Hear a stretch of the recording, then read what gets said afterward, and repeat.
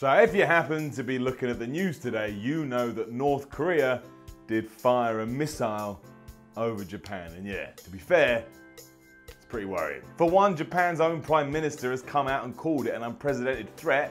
And two, well, you know, Kim Jong-un is, well, you know.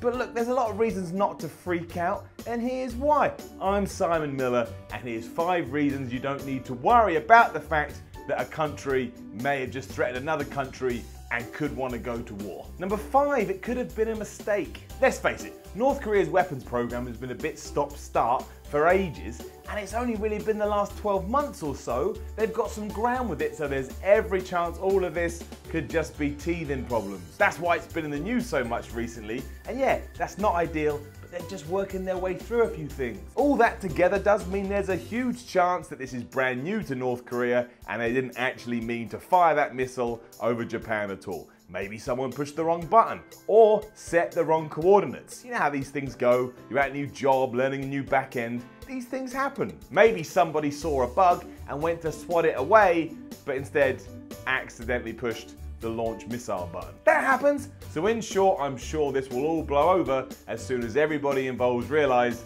it was just a big boo-boo. Number 4, Destiny 2 is out soon. And you love Destiny 2! Even though the first game had no story and was all just focused on some giant moon and had a load of technical issues, you love it. And soon you'll be able to lose yourself in Destiny 2. And when you're lost in Destiny 2, who cares about all-out war? The best thing about this is once you've made your character, customized your loadout, called a couple of friends to get them online, and taken on some missions, you're not even going to be looking out the window when the bombs are falling. You won't care because whoop-de-doo, you just found some loot. And that's what matters, right? Fake items in a fake world that doesn't actually mean anything at all. Just concentrate on that and forget about anything else that could potentially end your real existence.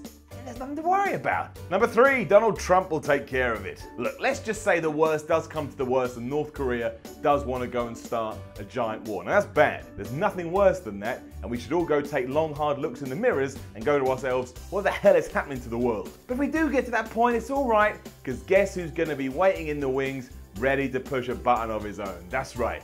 President Donald Trump. And that's good. It means while we're all waiting to be blown to smithereens, we can at least have the satisfaction of knowing that our enemies are going to be blown to smithereens too. Schadenfreude and all that. It's a bit like that scene in The Dark Knight when the Joker's put a bomb on one ship and he's put a bomb on another ship and he's like, I know they're going to blow each other up and I can stand back and watch it and laugh because I got one over the human race.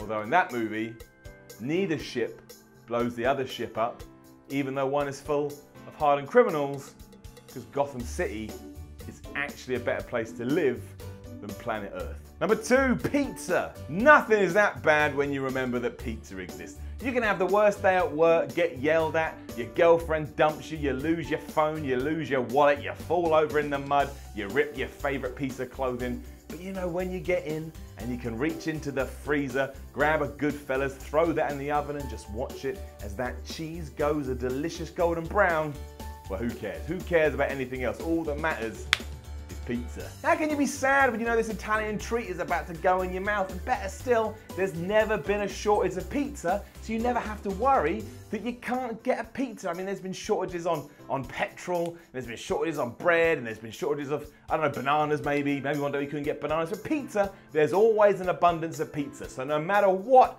just remember, you can go have a pizza and there's loads of brands. Loads of brands. So just remember that next time you're worried about the impending doom of all of civilization. You can even have some garlic bread with it too. Garlic bread. Number 1, well there's, no, or there's, no, that doesn't make sense. Shit.